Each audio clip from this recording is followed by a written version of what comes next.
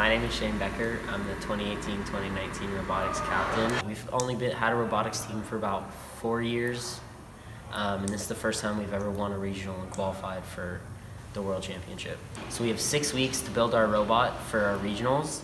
We competed in 2 regionals this year, Davis, which we didn't do so well in, and Fresno, which we ended up winning and qualifying for the World Championship in Houston.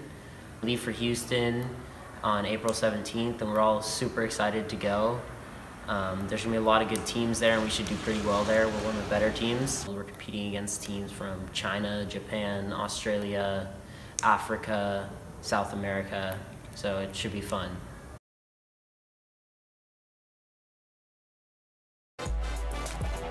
2, 1, power up! All right, Red Alliance out to a quick move.